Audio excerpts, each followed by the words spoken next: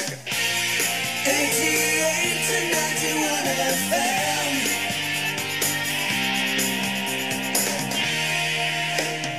BBC Radio 2. And a very good morning to you. This is Ryan Tubridy here for... Where am I? BBC Ken Bruce. I have to double check where I am today. Lovely to have you with us as always. And what I can tell you is that today, as I was saying to Richard there, we are asking you about the autograph you got. The one person you were dying to meet, you met them, you got the autograph. Were you glad to meet them? Do you still have the autograph? Where is it? And why did you want it? If you want to get in touch today, you can send us a text 88 to 91 or email ryan@bbc.co.uk. Shan is in a camper van in Crystal Palace as we speak.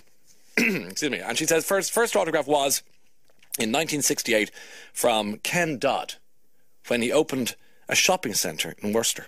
And he also gave me a Diddy Man purse. I was 9 and I'm now 53. I'll take one more from Tony Healy in Balbriggan, who says my first celebrity autograph was from John Noakes of Blue Peter fame when he participated in the Liffey descent in Dublin for a programme called Go With Noakes. Now, unfortunately, the pen I handed him didn't work, so instead of getting his autograph, I got his name engraved into a torn-up cigarette box. And I've just checked it on YouTube, and that year it was 1977. The list goes on. There's some great names coming in now, and I'll get to them, as many of them as possible. But first, this from Blue October. See the sun go down.